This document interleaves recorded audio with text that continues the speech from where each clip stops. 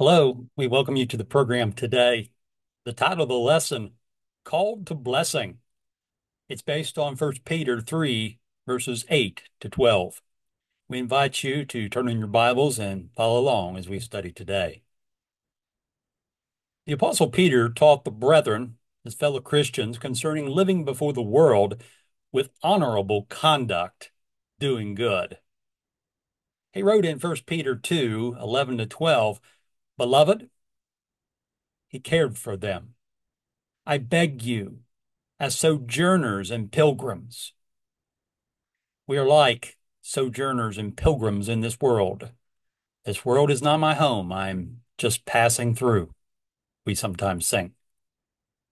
He said, abstain from fleshly lusts which war against the soul, having your conduct honorable among the Gentiles. And when they speak against you as evildoers, they may, by your good works, which they observe, glorify God in the day of visitation. You set an example, whether positive or negative. What will your example be for Christ? Are you letting your light shine before the world that they may see your good works and glorify your Father who is in heaven? We hope so. Peter taught in verses 13 to 17, submit yourselves to every ordinance of man for the Lord's sake and to do good.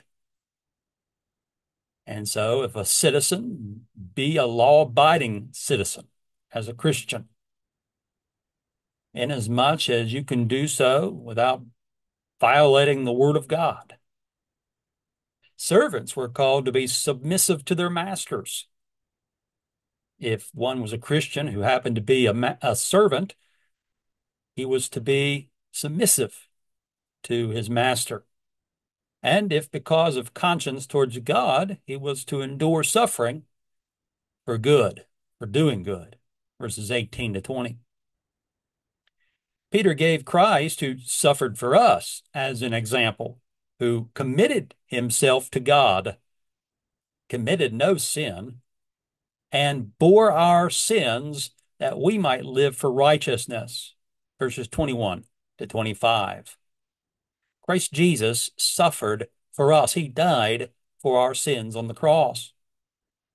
He gave him as an example of one who suffered, who committed himself to God. Perhaps you know people who are committed to something. They're very devoted, devout. And so be committed to God, as was Christ. Jesus died for us so that we can live for righteousness. Wives were called to be submissive to their own husbands, writing of their chaste conduct and doing good in verses 1 to 6 of chapter 3. And husbands, too, were likewise to do good, and they were called to dwell with their wives with understanding and to give them honor, verse 7. And so people of various groups who were Christians were to submit to God and be submissive to other people and do the things that were pleasing in his sight, regardless of what others might say or do. Today we'll begin with our first point, be of one mind, and it's taken from 1 Peter 3 and verse 8, the first part of the passage. Finally, this is not the end of the epistle, of course. However, this is the end of Peter's instructions to servants, wives, and husbands, and verses 11 through chapter 3, verse 7. In this section, Peter will address individual Christians, his brethren, brothers and sisters in Christ, and their relationship to each other. 1 Peter 3, 8 to 12. And so, finally, all of you be of one mind. Be of one mind. The idiom means to be in agreement. Have unity of thought or mind. Paul, in his epistles, also wrote concerning being of one mind, of having the same mind or being like-minded. And so he's writing to Christians to be of one mind in Christ, of one mind in living according to the faith of Christ, that we all believe in Christ and that we follow him, his teaching. Romans 12, verse 16, be of the same mind toward one another, Paul wrote. And in Romans 15, 5-6, be like-minded toward one another, according to Christ Jesus. There's the qualifier. Be like-minded toward one another, according to Christ Jesus. That with one mind, he says, that you may with one mind and one mouth glorify the God and Father of our Lord Jesus Christ. Romans 15, 5-6. As Christians, we are committed to serving and praising God. We come together every week. We come together each Lord's Day to worship God, to observe the Lord's Supper, to sing and pray and engage in preaching and teaching and giving as we've been prospered. We do these various acts of worship together as one mind, one body, worshiping the one Lord, one God and Father. Be perfectly joined together in the same mind, he said, 1 Corinthians 1 and 10. Perfectly or completely holy. 2 Corinthians 13, 11. Be of good comfort, be of one mind, live in peace, and the God of love and peace will be with you. Philippians 1:12. Stand fast or stand firm in one spirit, with one mind, striving together for the faith of the gospel. And in Philippians 2 and verse 2, fulfill my joy by being like-minded, having the same love, being of one accord, of one mind. And so we are to be of one mind in Christ, such as when we come together to worship, that we praise God together as his people. And so have one mind. He said, having compassion for one another. The term for having compassion can be translated as have sympathy or to be sympathetic for one another. Vine, in his dictionary, defined the term as one that denotes suffering with. With compassion, not only is there concern for someone who is suffering, there is also the desire to alleviate or relieve the suffering. Sadly, we may not be able to remove the cause or completely alleviate the one in need. However, with believers, we may encourage them in the hope of heaven. Sometimes simply being there with someone can be very positive, especially as a Christian. As Christians, we may encourage each other to remain faithful despite the things that arise, knowing that heaven awaits us, that one day we will be with the Lord, together with him. Paul described the church of Christ as the body of Christ, being one body with many members. 1 Corinthians 12, 12-27. Just as a human body, has a head and many members, likewise, the church has a head and many members. We follow our head as Christians, the Lord Jesus Christ. 1 Corinthians 12, 25-26, Paul wrote that there should be no schism in the body, no division, but that the members should have the same care for one another. And if one member suffers, all the members suffer with it. Or if one member is honored, all the members rejoice with it. And so we see in both a negative and a positive way of having compassion with one another. Yes, of suffering with, but also rejoicing with. That though the body has many members, that we care for each and every one of those members. We have the same care for one another. If one member of the body of Christ suffers, then we suffer with it. And if one member of the body of Christ is honored, well, all the members rejoice with it. And so be of one mind, having compassion for one another. Second, love as brothers. 1 Peter 3, verse 8, the second part of that passage. Love as brothers. Christians are called to love other members of the church. Peter wrote concerning brotherly love. In 1 Peter 1:22, since you have purified your souls in obeying the truth through the Spirit in sincere love of the brethren, love one another fervently with a pure heart. 1 Peter 1:22. In 2 Peter 1:7, he gives a list of various qualities, beginning by saying, add to your faith. And one of those qualities is brotherly kindness. Add to your faith brotherly kindness, and to brotherly kindness, love. The city Philadelphia is from a term meaning brotherly love. And love in this passage in verse 7, agape, the kind of love that desires what's best for another.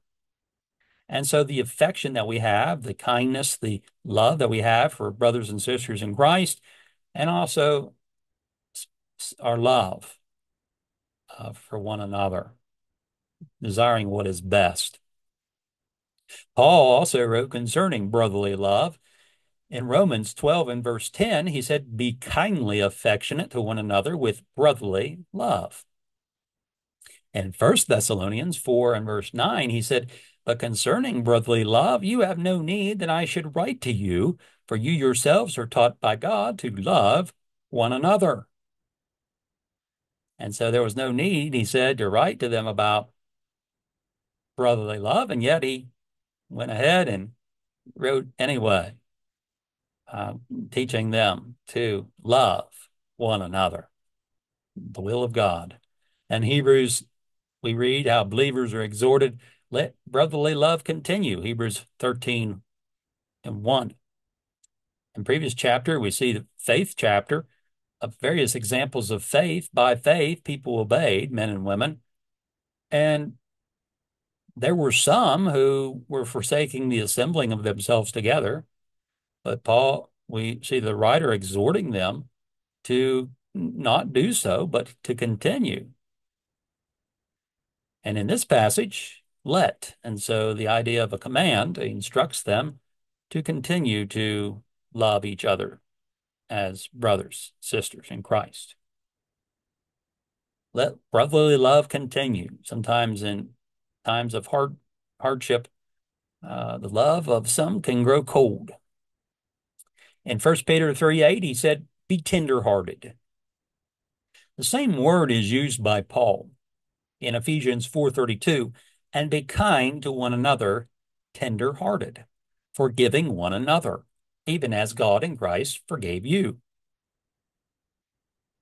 To be tender-hearted is related to having compassion. While the hard-hearted lacks sympathy, the tender-hearted is easily moved by another's suffering, caring, compassionate. If someone is hard-hearted, they are unmoved. They simply do not have room for you and their heart. But someone who is tender-hearted or soft-hearted, someone who is touched and who is easily moved toward another, to feel for each other, to care. Verse 8, be courteous. The term, according to Thayer, may mean friendly, kind. In Acts 28, verse 7, we see this term used in relationship to a man named Publius who entertained Paul and others who were shipwrecked courteously or hospitably, kindly, for a period of 3 days. And so he provided for them. Other manuscripts read humble. And so in your Bible, you may see the word humble here instead of courteous. But both courteous and humble are related. Mounce, in his dictionary, defines humble as being humble-minded. To be humble in spirit, which leads one to be kind, is the opposite of pride. Proverbs 29:23. If one is humble or humble in spirit, this leads one to be kind, friendly, courteous toward another. But if one is arrogant or haughty, prideful, this leads one to be the opposite, maybe even to be cruel or rude, thinking only of oneself, of being self-seeking, selfish, rather than altruistic. Be courteous, and so being humble, but kind to one another. Peter wrote in 1 Peter 5:5, be clothed with humility. We put clothes on in the morning before we leave the house. Figuratively, he said, be clothed with humility. What does the world see? It's not about showing off, but of living humbly before God. Be clothed with humility, and in doing so, of setting the example that God would have us to set. He said, for God resists the proud, but gives grace to the humble. Peter quoted from the scripture, Proverbs 3:34, surely he scorns the scornful, but gives grace to the humble. Of course, one who is proud is sometimes scornful of others. But someone who is humble is someone who is courteous and kind and friendly, who cares for others. Being proud and scornful is the opposite of being humble and courteous or kind. Paul exhorted the brethren in Ephesians 4, verse 2, with all lowliness and gentleness, with long suffering, bearing with one another in love. And so all lowliness, be humble, meek, and gentle. Of course, the opposite of being in lowliness and gentleness might be in pride and harshness, with long suffering or patience, bearing with or practicing forbearance, being forbearing with one another. Of course, if one loves another, she or he is more likely to put up with a lot from another. Philippians 2, verse 3, let nothing be done through selfish ambition or conceit. Ambition, the idea of one wanting to get ahead, be successful. Selfish ambition, that one only thinks of oneself. Who does one need to step over or on in order to get ahead?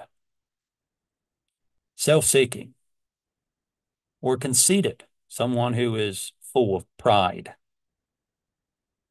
But in lowliness of mind, let each esteem others better than himself. For those who are haughty or arrogant, prideful, perhaps they're the center of the universe, the only one that really matters, and that they put themselves always first. But as we love our neighbor, we love others, we care for other people, that we in lowliness of mind esteem others better than ourselves. Yes, we need to take care of our own needs, but also consider the needs of others too. Number 3, repay evil with blessing. 1 Peter 3:9. He said, not returning evil for evil or reviling for reviling. Do not repay evil for evil. Paul said the same thing in Romans 12, verse 17. Do not pay back reviling, for reviling you have received. Reviling is not a word that is commonly used outside of the scriptures. Wren, in his dictionary, defines the term as being an insult. And so do not pay back insult for insults you have received. If someone insults you, the world would teach that you insult them back. If someone reviles you, that you revile them in return. However, Christ has called us to a nobler calling, honorable conduct and conversation.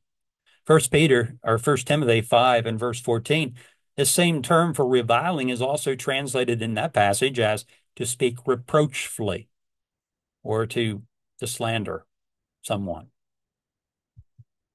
Paul admonished the brethren in 1 Thessalonians 5:15, see that no one renders evil for evil to anyone, but always pursue what is good both for yourselves and for all. To render or to give, see that no one gives or returns evil in exchange for evil to anyone. We might say, well, in rationalizing behavior, he really deserved it. Here he says, do not do so to anyone, but instead always pursue. Well, this he really deserved it. No, he says always pursue what is good both for yourself and for all. Not just for you, but for other people too. What is good? Peter and Paul's teaching is the teaching of Jesus. We might say Peter taught this or Paul taught that, but really it is the teaching of Jesus, the teaching of God. Luke 6:27-28, Jesus said, there were those who said, love your neighbor, but hate your enemy. Jesus said, but I say to you, love your enemies, do good to those who hate you, bless those who curse you, and pray for those who spitefully use you.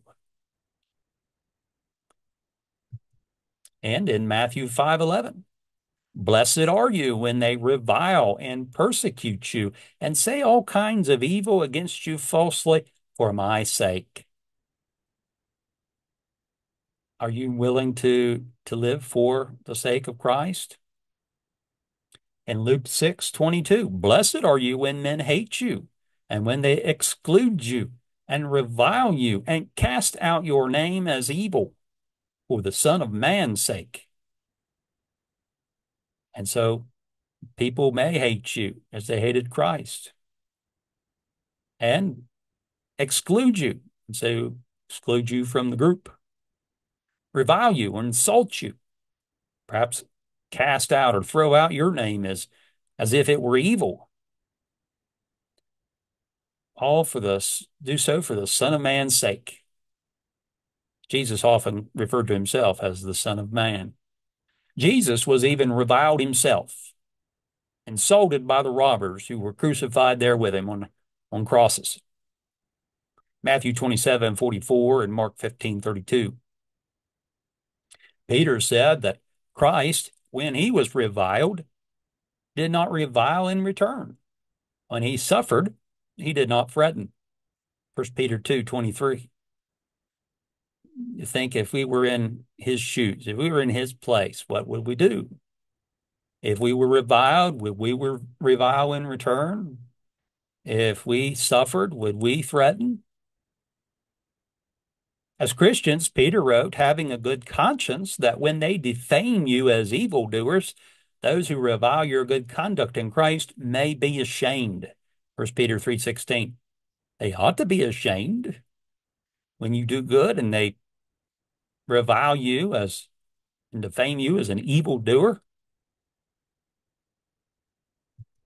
Paul, speaking of himself and the other apostles who were following the teachings of Jesus, said in 1 Corinthians 4:12-13, being reviled, we bless. Being persecuted, we endure. Being defamed, we entreat. And so the apostles followed the teachings of Jesus. They were reviled themselves, but instead of reviling or insulting in return, they blessed. And when they were persecuted, what did they do? They endured. And when they were defamed, slandered, libeled, what did they do? He said, we entreat. They encouraged. They helped. In 1 Peter 3:9, he said, but on the contrary, blessing, knowing that you are called to this, that you may inherit a blessing. And so not returning evil for evil or reviling for reviling, but instead blessing. Jesus taught us to bless others. In Matthew 5:44, but I say to you, love your enemies, bless those who curse you, do good to those who hate you, and pray for those who spitefully use you and persecute you. Peter said that is what God has called you to do, that you may inherit a blessing. This reminds me of a passage in Luke 6:35-36, parallel to the one in Matthew, or at least the same teaching. It says, but love your enemies, do good, and lend, hoping for nothing in return, and your reward will be great, and you will be sons of the Most High, for he is kind to the unthankful and evil. Therefore be merciful, just as your Father also is merciful. And so do good and lend, hoping for nothing in return. Sometimes people may do good for someone, hoping for something in return, that they'll get something back. But Jesus taught his disciples not to do so. However, there is a reward, a great reward. He said, and your reward will be great. From whom? Of what? From God? Heaven? The blessing may either refer to God's blessing in this life, or to the blessing of eternal life in heaven, or maybe to both. Peter quotes then from Psalm 34:12-16 in order to support what he taught in 1 Peter 3:8-9. And he begins verse 10 with the word for. He tells what the scriptures say, quoting the psalm. He says, for he who would love life and see good days, let him refrain his tongue from evil and his lips from speaking deceit. Let him turn away from evil and do good. Let him seek peace and pursue it. For the eyes of the Lord are on the righteous, and his ears are open to their prayers, but the face of the Lord is against those who do evil. 1 Peter 3:10-12. Here Peter quotes from Psalm. After quoting from Psalm 34, Peter makes the point that the righteous are blessed regardless. Verses 13-17. In 1 Peter chapter 3:13-14, and who is he who will harm you if you become followers of what is good? But even if you should suffer for righteousness' sake, you are blessed. And do not be afraid of their threats, nor be troubled. Even if you do suffer for righteousness' sake, he said, you are blessed. And so you are blessed even whether in suffering for Christ or not. As Christians, he taught us to conduct ourselves or commit ourselves to God, living in this world with honorable conduct, living honorably, doing what is good. You were called to blessing. And so blessing you will inherit a blessing. Question, will you follow the teaching of Christ? If you're not a Christian, consider becoming one. Jesus died for you. Do you believe that he is the Christ, the Son of God? Having heard the gospel, believe, repent of your sins, confess your faith in him, and be baptized for the remission of your sins. Acts 2:38, Mark 16:16, 1 Peter 3:21, and others. If you are a Christian, but you've been unfaithful, repent and turn to God in prayer. He will forgive. Follow the teachings of Christ. There's no higher, nobler way to live. And the only way of salvation is in the Lord Jesus Christ. There is no other name given among men by which we must be saved. What will you do with Christ? We invite you to return next time that we have opportunity. Thank you for being here today. Until then.